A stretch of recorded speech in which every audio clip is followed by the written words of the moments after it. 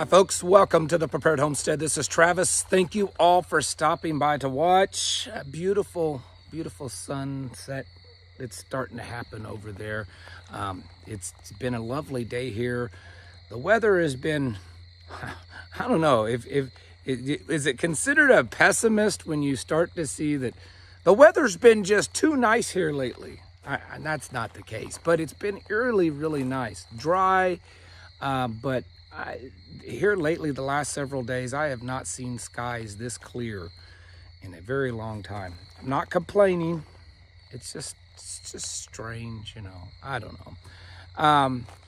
If you're in the path of Hurricane Milton, you better have figured out what you're going to do, because it's getting ready to start hitting there. There's already been many tornadoes pop up, already lots of destruction and power outages and that sort of thing.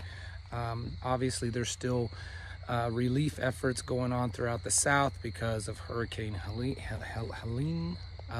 But in the same spirit of those two things, we're going to talk about disasters still. Next Thursday, October 17th, several states here kind of in the Midwest, basically any state that's in the general area of the New Madrid fault line, they're doing a Earthquake Awareness Day, and not just awareness for the people, but various agencies will be doing drills on how to respond to earthquakes if the New Madrid goes off. And then before I get into anything to do with conspiracy, let's push that aside for a moment and let's just talk about earthquakes. One thing that's been happening during all of this time, which very easily could be causing these hurricanes to become much worse, is we've had a lot of solar flares in the last week or so. Multiple X-class. In fact, you all know one of them was one of the biggest we've had in a very long time. But multiple X-class solar flares. It was just a couple, I think, the last couple of days.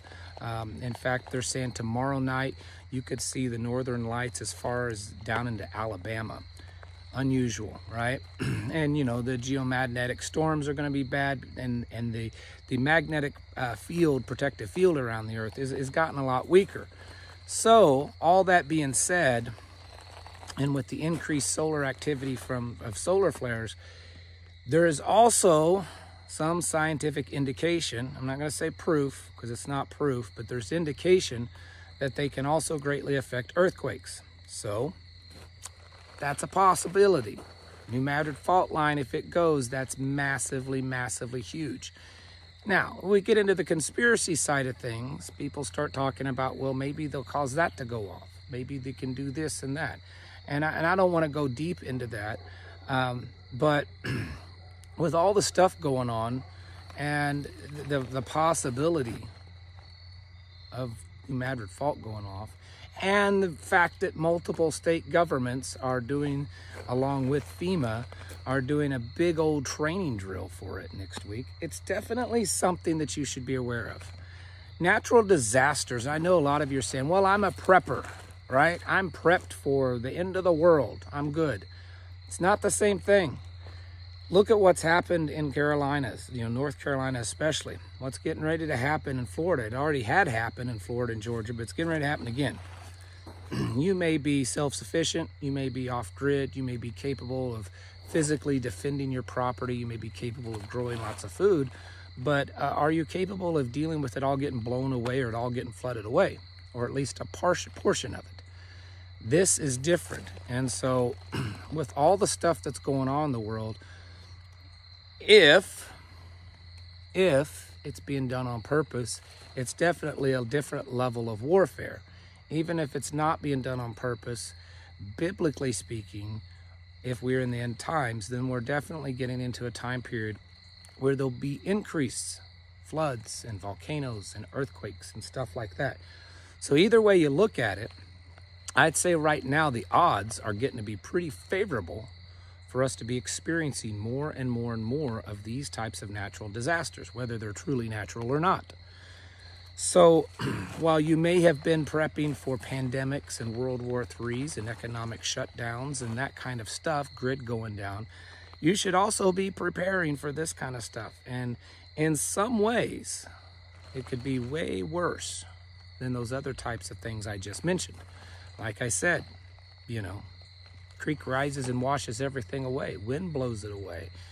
You know, earthquake causes everything to tumble over. You know, there's all fires, ice storms. There's all kinds of things that can be equally as bad as a man-made disaster, if not worse. So, excuse me, you need to be preparing for this kind of stuff.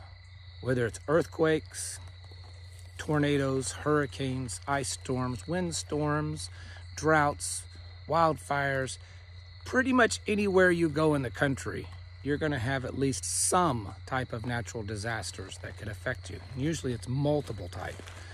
And if you have not learned anything over the last week, I don't know what to tell you, but you better be getting seriously prepared for this.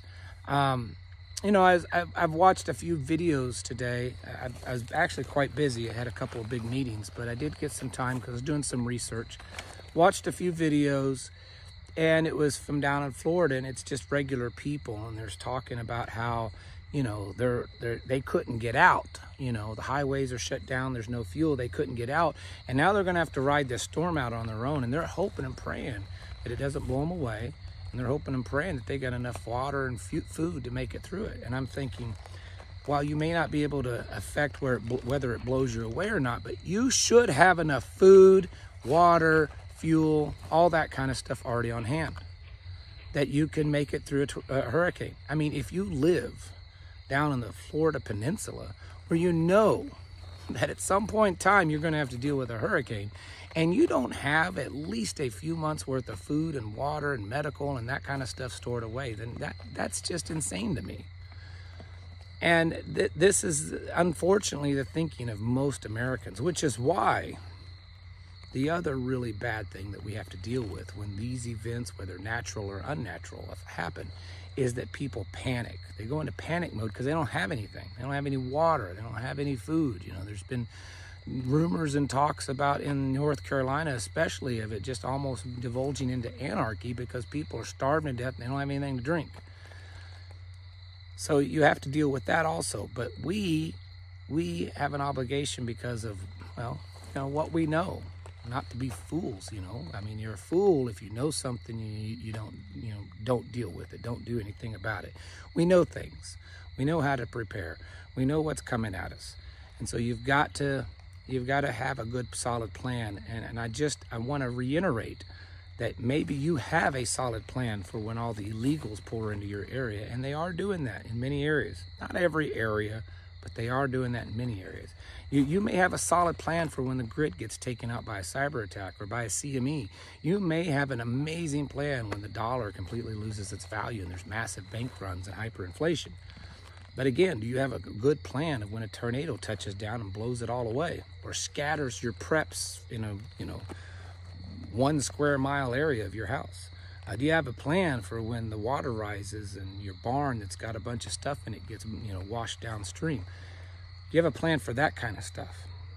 And so while it's quite possible that this multi-state drill on earthquakes could have some kind of nefarious things going on, I do think it's a good idea to do drills like this. I think it's a good idea for you as individuals, for you as prepper groups, for you as homestead, whatever communities, to do drills. What do you do when a wildfire might come through your area, or an ice storm, or the creek rises, or whatever it is? I know it's not as exciting. Up until a week or so ago, a week and a half, 2 weeks ago, this was considered boring prepper stuff, right? The exciting prepper stuff was what kind of cool gun that you have, what kind of grip that you use on the high-end SIG junky pistol that you have, or what kind of really cool tactics that cool chest rigs and all that was the cool stuff, right? This kind of stuff was boring, but now it's cool again because, well, lots and lots of people have lost a lot because of it. And so we need to realize that these kinds of events, these natural events, even ones that are man-made, but they're still considered natural, you know what I'm saying, they are extremely devastating. And the Bible tells us that they're going to happen more often. And what we're seeing happen with the sun and the earth, tells us they're probably going to happen more often. And, well, you know, what we think is probably going on with the world governments, it's probably going to happen more often too. So we have to be prepared for this, folks. You have to have some solid plans. This is one of those few cases that you would evac, you know, like where we're at. I'm not bugging out, right? I'm not bugging out because bad people are coming or because the dollar collapses or because the grid goes down, because I live in my bug out location. But, you know, if some really, really freaky thing happens and this creek rises, you know, 25 feet and now my house may be in jeopardy, then I might bug out. If for some reason a wildfire comes blowing through and it's going to take out my house, I'm going to bug out, because that's not something you can stop with a bullet. You know, I don't care what kind of body armor you have on. You ain't stopping a forest fire coming at you. So everyone should have an evac plan. Everyone should have a plan of where to meet, either on your property or a trusted neighbor or someone else's, because you may get scattered, you know, especially if you have children. It's great to do this with children because it reduces the level of fear that they may have. You can make it really fun. Kids love doing drills and stuff like that. Make it fun. And then if, heaven forbid, it actually happened, it's going to take the edge off of their fear, because they've done this drill several times and they know what to expect. And that's part of it. It's not so that you can perfect what you're doing. You don't train so that you become perfect in it. You train so that you cannot fail, okay? And that's very different than being perfection. And we've got to be, you've got to be, I've got to be, we're doing it too. We do it. I just, you know, talking to my guys, we're going to start doing more disaster response preparedness for our own group. And we have to be doing this. This is part of what I've been saying for the last few weeks leading up to these hurricanes. Use them as a learning experience. Well, now that they're happening, we're seeing the aftermath, we're seeing the destruction. There's probably more in store for us. There already talk about possible depressions out in the Atlantic and the Gulf that could also head in the same direction. Who knows if the earthquake happens? Who knows if the big earthquake in California finally happens like they've been threatening? We have to be ready for it, because absolutely, you've learned one thing. You cannot depend on the government to be there and take care of you when these things happen. Folks, it's time to get your houses in order and to prepare yourselves mentally, physically, and spiritually. Thanks for watching, and I'll catch you in the next video.